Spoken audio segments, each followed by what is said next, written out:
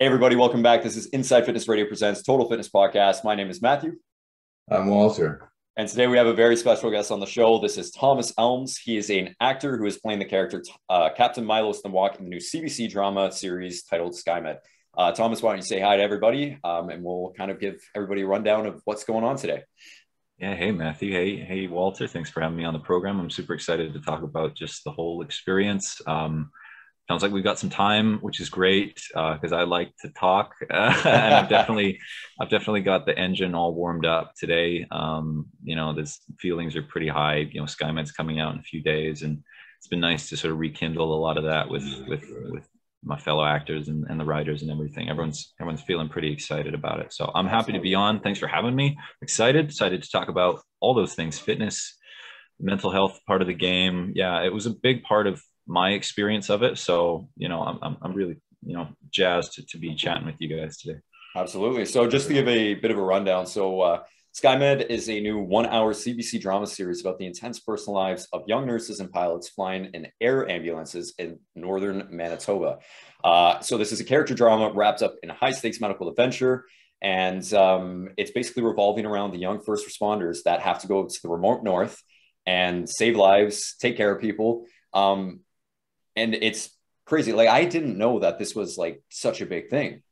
Like, right. It's a real thing. Yeah. Like, this is something in Northern Ontario, Northern Alberta, and, any Northern province really, that you are piloting and saving lives in the remote wilderness. And that is absolutely crazy. So why don't you kind of give us a bit of a rundown about your role in the show? And then we can obviously get more in depth and talk about, your fitness and how you had to train for everything in that. Sure. Yeah, that's awesome. My character is Milosz Nowak. He's an airplane captain of a twin propeller airplane ambulance, effectively, is what it is. Each one of them it's a custom make every time they make one of those planes, and they're custom made for whatever purpose that may be, whether it's hauling cargo or in fact like the interior of an ambulance as a first responder vehicle. And it was really cool because, like, myself as a Canadian had relatively no idea of the scope of what's involved in, like you said, some of these more remote communities in northern Canada. Like, even looking at a map of Manitoba, like, there's one road that leads north in the whole province, and even after a while that kind of trails off, and it's just thousands and thousands of lakes, and it just becomes inaccessible by anything other than airplanes. So there are all these, communities of indigenous communities on, reservations, and also, just people living off the grid in communities, whether it's, lumber towns or fishing towns or mining towns.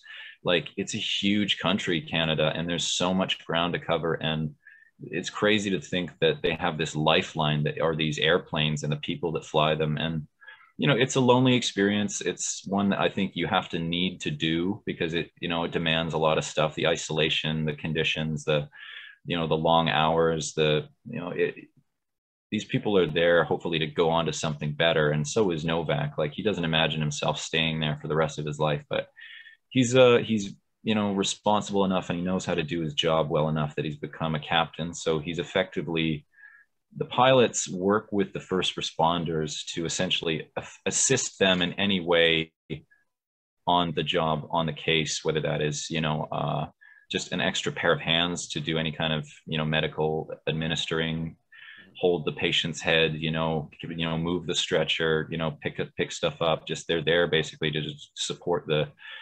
paramedics as they do their job. And so he's responsible really as well when it comes to making the final call as to whether we go into a zone or whether we risk some conditions that could potentially put the life of the entire team at risk. And that's, it's a massive amount of responsibility when you think about, having to choose between one person who needs medical attention, who's in, dire need or serious, circumstances, and also risking the lives of your coworkers to even get in there and get them out of there in the first place. So there is a chain of command, and Nowak has that militant attitude towards the job. Like, when it came to like I was doing a lot of, I was definitely like a bit of a exercise freak myself, before I booked the show, and I like gotten into martial arts again like several months earlier, and that was really, really fueling me for how I wanted to approach like the character. I was sort of researching all kinds of like, the sort of, so like, his character, he's from a Polish family, like he's from an immigrant family, and so I kind of really was vibing with that sort of Eastern mentality and that sort of Eastern. So I was looking at a lot of like Soviet training, exercises and manuals, and their whole philosophy around, training, doing, exercises that, for Novak, at least, he's not in the gym to get big, to look good, to, pick anyone up, or for any sort of vain reasons. He's there, imagine doing push-ups, with 30 pounds of gear on his back, or, he's doing, compound exercises to get him strong enough to lift the wing of a plane off someone, if he needs to in that situation, or lift a car off somebody, or whatever it is that he needs to do to protect people. And I think he fancies himself as a bit of a guardian, and he fancies himself as a bit of a leader, and he really doesn't like to get along well with anybody, but he's also fiercely loyal and protective, and he's got a massive, massive heart, but he's got a ton of armor. He's a very armored up guy. And I think it's just protecting his mushy interior that really just wants to be loved and accepted, not unlike all of us, So, That's awesome. Yeah, that's sort of, him in a nutshell, without kind of spoiling too much about the story and what happens with the characters. It's a medical drama. Like, man, your sales pitch nailed it. That was fantastic.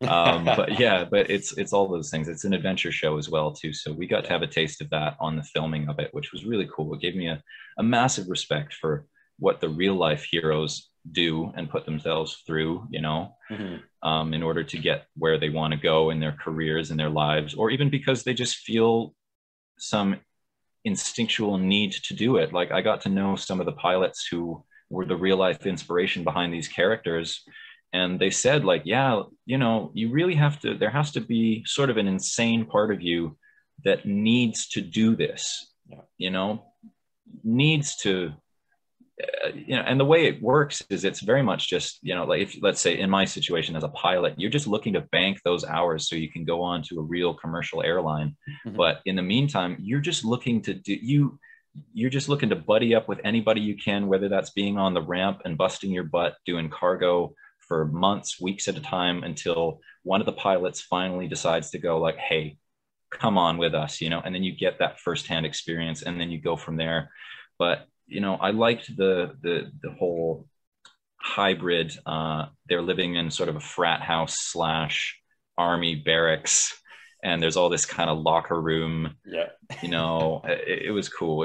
It reminded me sort of when my college friends would go tree planting over the summer to earn some dollars, back in university, and they'd come back with these wild stories of just, like planting 400 trees a day, getting paid like $25, almost getting eaten by a bear. And then, every evening it's kind of just like, well, who looks good tonight, because I need to blow off some steam, or, I really hope that we were able to capture that kind of feeling in the show, which makes it a bit more exciting than I think.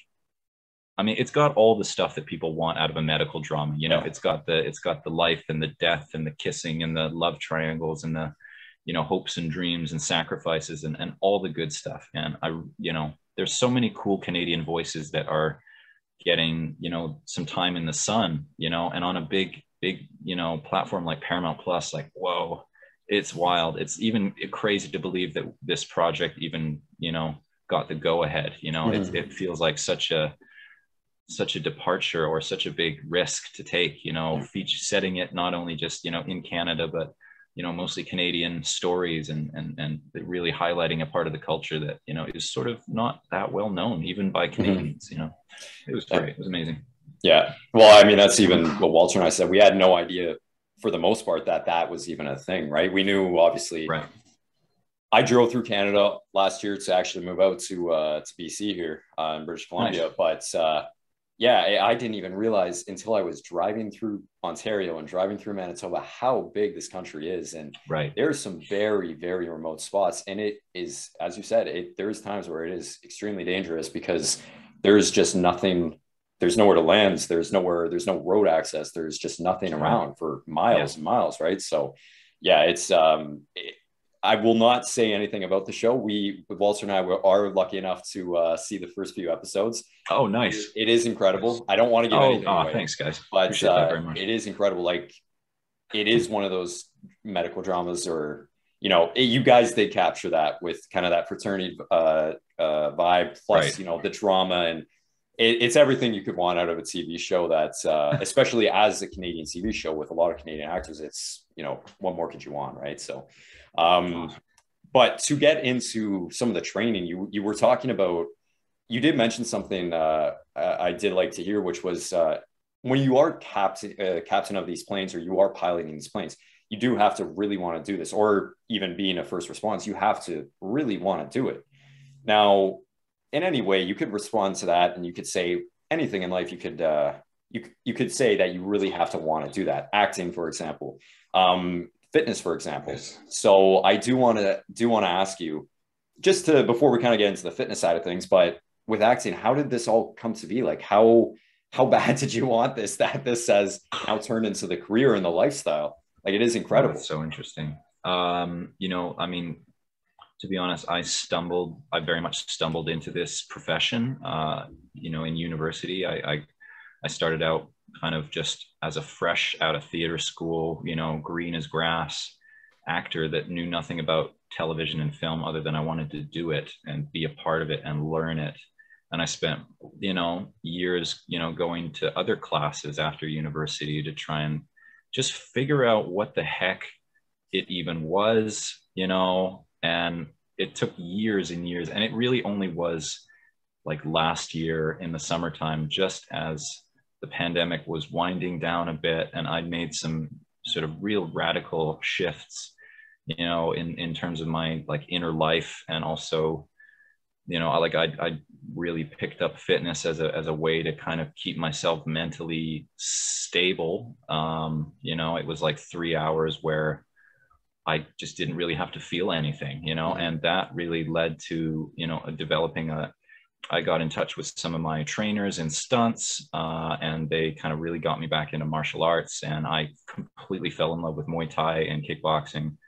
And, you know, it was so funny, like, you know, 3 years of theater school and 5 years of just kind of dogging it out, doing auditions, not knowing what the TV game was, but having some, you know, natural ability and some craft from the training.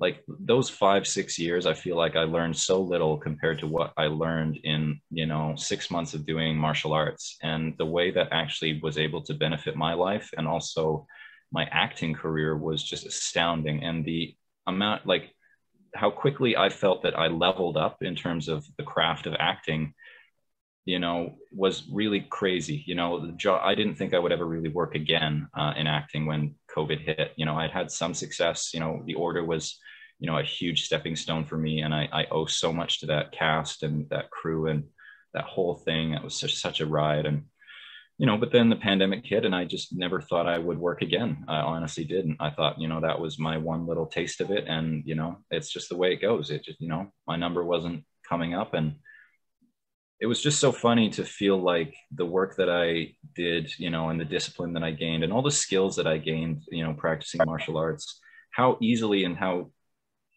it translated so much to acting, and like what I truly believe is good acting.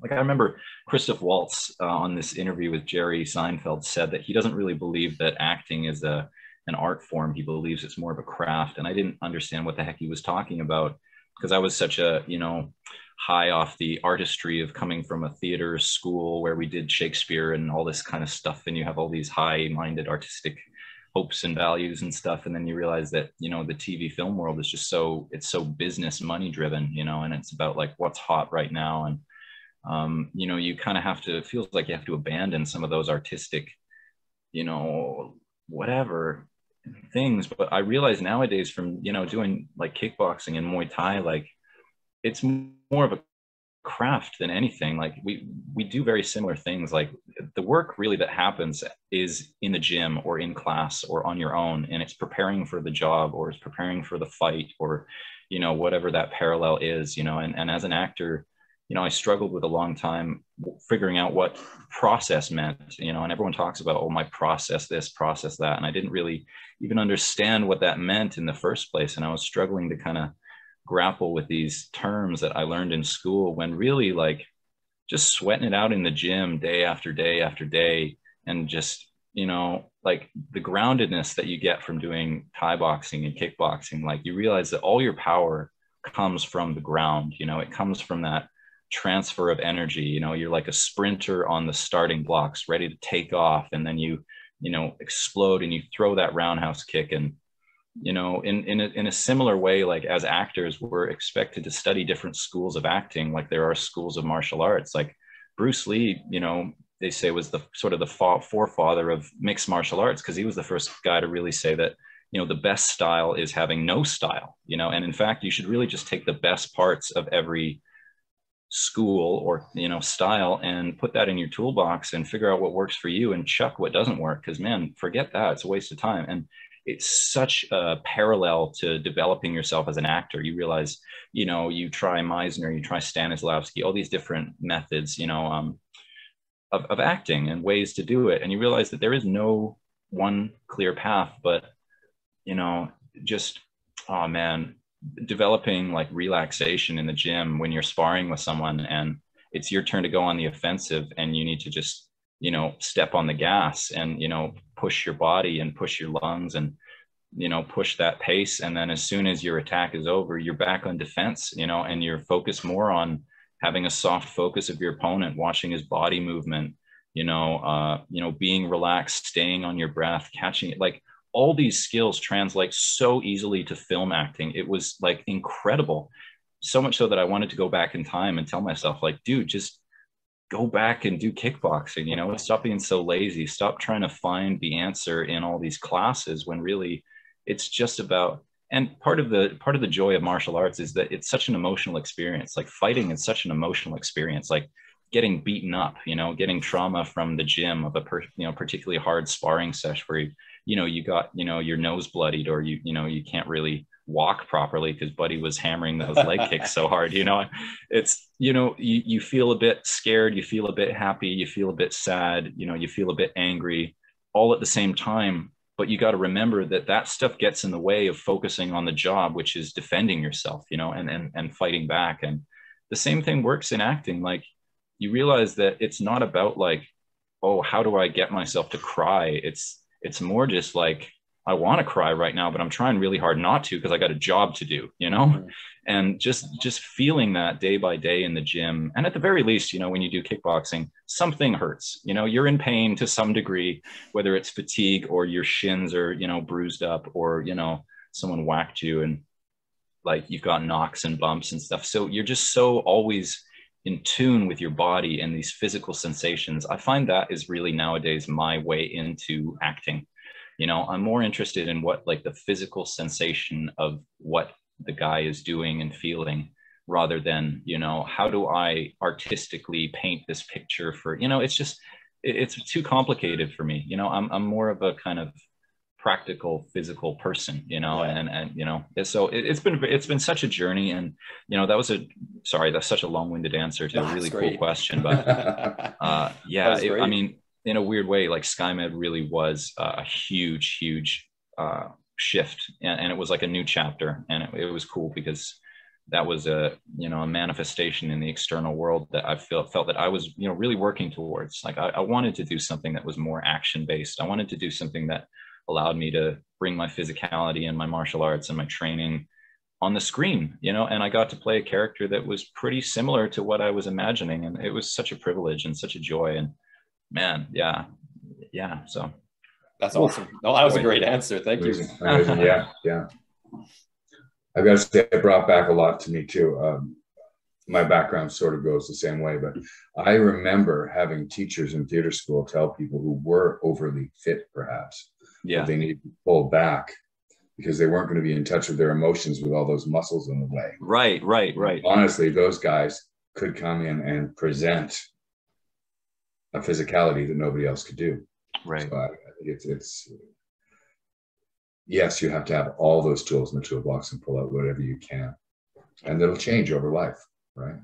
Yeah. I can't speak to the acting. I can speak to I box, so I can speak to that. And Yeah. everything you say is true. I mean, the range of emotion you go through when you're in a fight scenario, Right. you do have to just suck it up and sometimes continue on the job. And that's just how things go. And it's like, no matter what I'm feeling, sometimes you do have to hold back those tears. Sometimes you do have to let that anger out, whatever it is, right?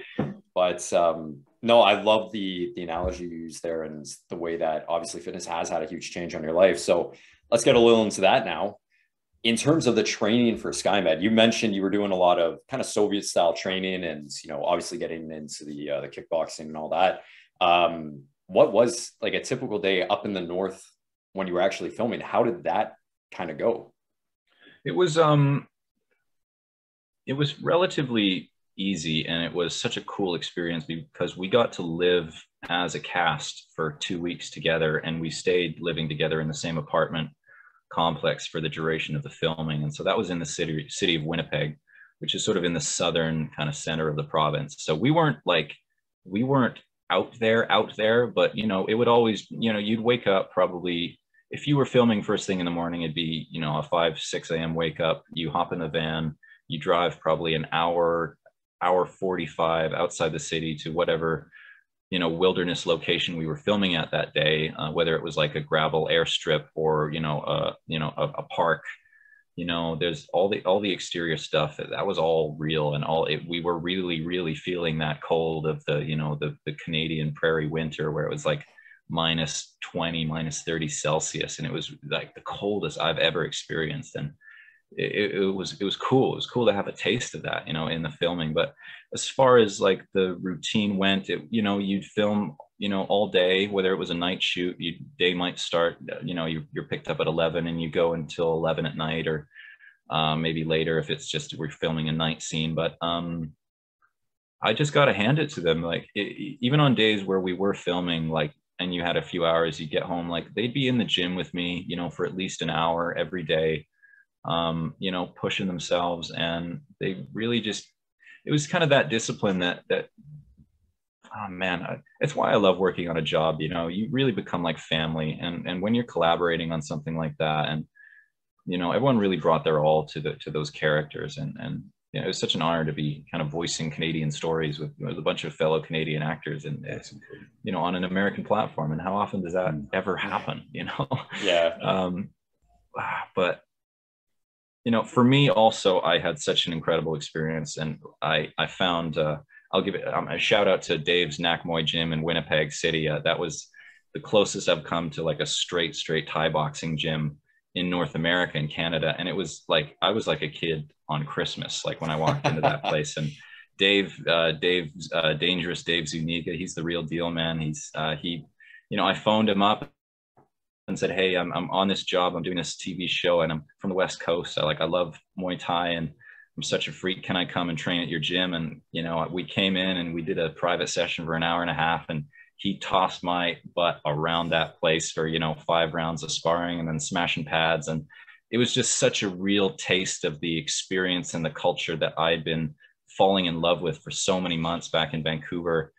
On days where I wasn't filming, I'd take my pads, that I brought with me on the plane and my gear and stuff, and I'd go down to, down to the gym and be put through one of those grinders that's just like, man, like, as a boxer, like those workouts are just like your lungs are burning. It's, you're screaming for mercy, and but also, I mean, it was so fun, and I'm always trying to infect people with Muay Thai. So for me, and Ace and Keon and Keyshawn and a lot of those other actors, and even some of the ladies too, they came in and they smashed the pads a couple times too. I was, wanting to teach everybody everything, and they were in the gym with me like pretty much every day. And a lot of that, I think we were able to really bring to the show without spoiling too much of it. And I'm so excited to see some of the scenes I got with, Ace and some of the guys, where it gets, a little bit, the adrenaline starts to spike, and, yeah, it was such a pleasure. But we were accommodated in such a way that I was never more than 10 minutes away from a gym. So even if it was like, you finish at 9 p.m. or 10 p.m., you can still get there for an hour. But I honestly credit like my coworkers and my other actors for like kind of being there, with me, because it's so much easier to do when you're there as a team. It's part of why I love this whole industry. You just develop such a team bond, it's really special. And it's been such a force of good, definitely in my life, and getting to share my love for martial arts too, with people that have been, accepting and stuff. Oh yeah, it's fantastic. Yeah, absolutely. Excuse me. So when it comes to the fitness side of things, when you are in that scenario, when you're in the gym, you did mention already, and I kind of wanted to touch on it a little bit more, because a lot of people use the gym as kind of that safe space or that place to clear the head. And you did mention during COVID, there was all this, am I working again? Yeah. There's this mental health possibility. There's so much, and so many Canadians and Americans and people just in general that had the same feelings of what is the next step. When you're getting into the gym, what is that mindset? What are you thinking about? Or is it literally just, I'm just coming here to be the best version of myself? I mean, it really depends on what period of my life, but definitely during the pandemic, it was kind of opposite to what I used it for now, but it was honestly just to have a few hours a day where I just didn't have to feel anything, because, your whole self is absorbed in, just repping it out.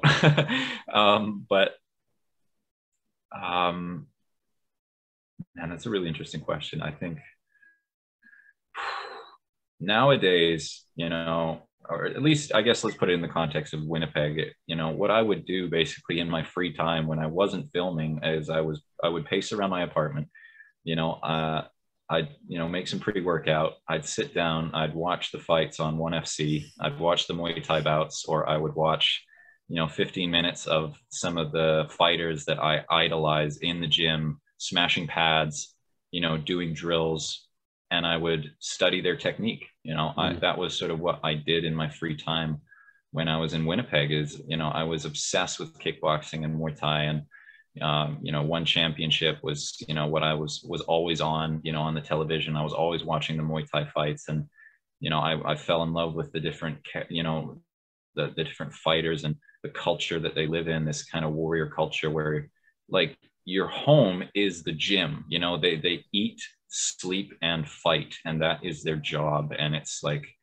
it's so incredible, because like I've had a taste of it, like a couple rough spars and being in the gym and being put through the workouts and stuff. Like it's brutal, and they do it every day. And wow, just I basically just get completely hyped up and fueled up on inspiration, and whether it's, I'll be wanting to go in and practice a certain like technique, that I've been studying that day, whether it's, trying to perfect my roundhouse, or, just doing some shadow boxing. I would just always be excited to get into the gym. And it was such a kind of, yeah, I mean, and it's so much easier when you have that, and I think partly it was just that I was feeling so much the benefits of doing this kind of training in my personal life and in the outside world, that I was just hungry for more, and I was hungry to learn, and I was hungry to keep perfecting the forms. Like, Bruce Lee said, I'm not worried about the guy who knows 10,000 kicks, but the guy who's practiced one kick,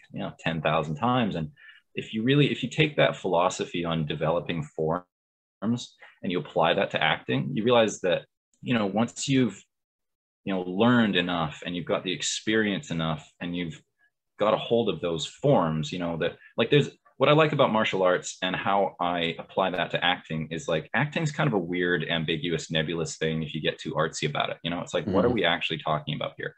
But when it comes to fighting, like there is a right way to throw a roundhouse kick, and there is a wrong way to do it, in the same way. I truly believe that like when it comes to the technical art of acting on screen and on camera, there are techniques that you can practice that will make you better, such as relaxation, breathing, and you practice very similar things in Muay Thai and fighting, when you do combat sports.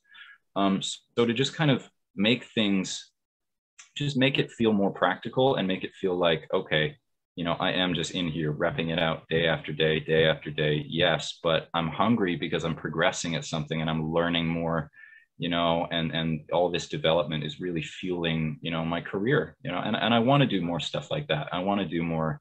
I mean, Joe Cole has basically just done the film of my dreams, which is A Prayer Before Dawn, which is a, you know, a movie about, you know, a white guy in Thailand, you know, who learns Muay Thai. And it was wild. It was incredible, you know, such a, you know, yeah. So, man, that's just so interesting. I owe so much to it, you know. It's wild.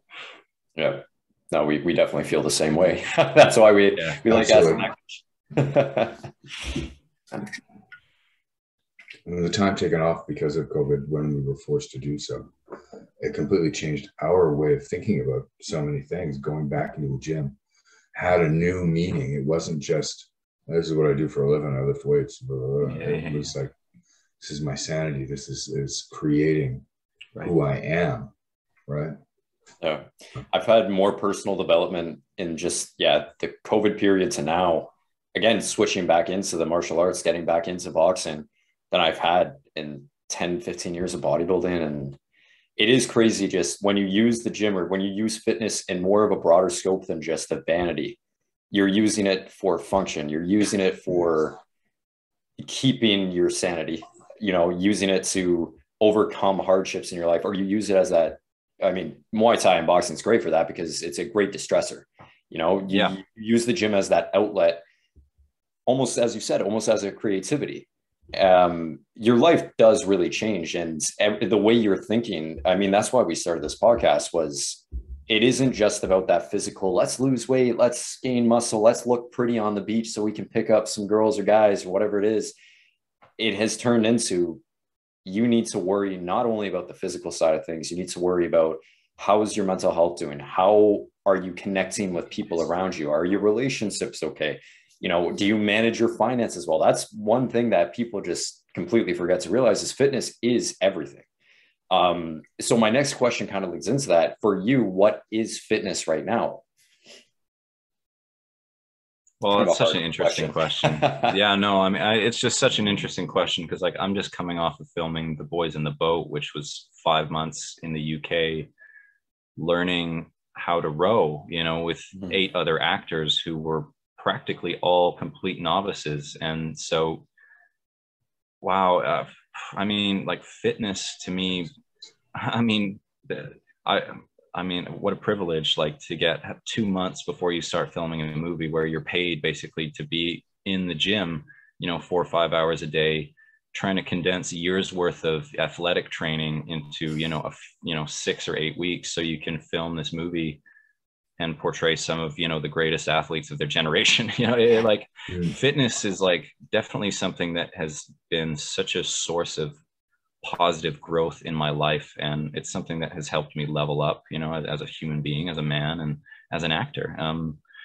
But man, fitness to me, all I can think about right now is just the brotherhood and the camaraderie of being in that boat with those guys. And if we're in any way able to capture that feeling, you know, of the speed and, you know, just the balance and the precision and the timing and the synchronicity of all those bodies working, like, man, it was such an experience. And it's the kind of stuff you dream about as an actor, you know, whether it's learning how to ride a horse or swing a sword or, you know, whatever, man. I didn't expect it to be rowing, but it turns out like it's actually a really beautiful experience, you know, working with, you know, those 8 people. It's kind of similar to being in the gym and being in a rough spar, and you kind of want to get off the ride, but you can't because there's like 2 minutes left on the clock. Yeah. And you just have to, like, you have no choice. It's the same thing. Like, you're in this boat and you're being chased by like 3 other boats, and those boats have cameras on them and they're filming you, and your legs are burning. And there's this guy in the boat, this jockey, this is the coxswain, and he's screaming at you to keep going. And you can't stop because there's 7 other guys in that boat and they're all relying on you, and they're all giving their all. And wow, like, that's what I think about when I think about fitness. It's that experience. And if we can in any way capture that in the movie, which I think we have, you know, no one's going to really have filmed, you know, rowing in that way and captured rowing in that way that we were able to do, thanks to like all this modern technology. It's wild. It's absolutely wild. And, you know, you watch rowing on the telly and it's like, it's cool, but you're, 40 feet away and they don't look like they're going that fast. And it's kind of cool, but they're moving sort of slow and, it's exciting. And then you're in the boat and you just feel the speed that you're going at, and just oh, wow, it's so much adrenaline and such a rush. And I think we really were able to capture that. And man, it was the experience of a lifetime, but that's definitely I'm still on a high from that, I think. Can't wait to see it. Yeah. Yeah. Well, thank you. Yeah, absolutely. One of the, at least one of my last questions was, again, huge MMA fan. You're a huge Thai fighter in that. So obviously you ended up watching UFC 276 for your favorite fighter, Israel Adesanya. I'm hoping. Did you? Or did you not have time for it? Did it happen a few days ago? It did, yes. Or are you still kind of on that UK time? I haven't seen it yet. Okay, there you go. Yeah, who was he fighting? Who was he fighting? Jonathan Cormier, I believe, or Johnny Cormier. Was it? I can't remember. It was, but huge size difference in the guys. But yeah, no, I did want to briefly talk about that because it does really lead interesting. My next question is, Sure. When it does come to the Muay Thai, MMA, whatever it might be, is that a future that you're trying to pursue a little bit, or is it like, you know what, I want to do the acting, I want to keep it at that, or is there a part of you that does really want to see, is athletics something that I could really push and have an impact on and create, Oh man, I mean, the reality is I'm way too old to start an MMA career, like Khabib the GOAT said it best himself, you know what I mean? Like if you haven't started by the time you're like, 16, 17, like there's so much learning to do, you have to learn a bit of everything. And like, I'm just too old, but the reality is like, I have fallen completely in love with the culture of Muay Thai and the way that it's the exact same anywhere in the world, whether it's the UK or, Thailand or wherever it is, like it's the same, like the culture is the same, the tradition is the same, and they still play the Thai music and they still wear the mong kong and they still bow to the corners and the trainers, and they do like a dance before the fights, and then they just go out and split each other open. Like I know that, I'm 28, right? And I've maybe got, till I'm like, 35, 38 before I'm seriously in danger of like messing myself up. The only thing though is that like getting a broken nose doesn't really translate very well to being a film actor, you know what I mean? And I don't really have that face where, I could suit a broken nose terribly well. I'm, happy to say, I guess, but whatever, it is what it is, and but I definitely, I'm so grateful that I was able to start on this martial arts journey and continue to practice it during my work as an actor, and even get to use some of that on screen. That would really be the dream, is that I get to use these, use my love for this and in a way in my screen and television acting. And if at the very least, I just want to be able to, have the physical capability to be in the gym there, pushing myself, learning, even if it's not, necessarily to have a career as a fighter. Like I do want to compete. I do want to go to Thailand. I want to do a 6-week fight camp. I want to immerse myself in that culture and in that training, because I've just fallen in love with it, So, like I've just come off of 5 months of training in the UK for Boys in the Boat, where we were, building up our engines, so we could perform at this level, or at least look like we could, obviously sort of impossible to do that, even if you have 3 months or 4 months of, every day in the gym learning how to do this. But yeah, I hope that I just can't wait to be, I'm back now. I'm back home. I can't wait to be in the gym and see my old trainer buddies and see if any of that can translate to, my love for, kickboxing and all that stuff. Yeah. So, great question, man. Thank you so much. So cool. Yeah. The important thing too is from my perspective, letting the age thing get in the way is not a problem. Okay, yeah, professional career. Yes, I understand, because you have a career. But the joy of embracing it can last the rest of your life. And you just keep pushing yourself a little bit more to see. I mean, I personally am looking for any challenge I can get on a regular basis, just to go a little further. You've got years to do that. Enjoy it. That's beautiful. Thank you so much. Yeah. So as our listeners know, we always like to ask our guests, what is one piece of advice that you would give the listeners about anything? It doesn't have to be fitness related, doesn't have to be related to anything. Just one piece of advice that they can leave with today. 30 seconds to a minute. What would that be that you would have to say to them? Whoa. Put you on the spot here. Yeah, sure. Without getting too like fortune cookie-ish about, that question, like I'd say, like if I could talk to a class of young actors now, given everything I've, learned and experienced, I would honestly say that like pick up a martial art and practice it.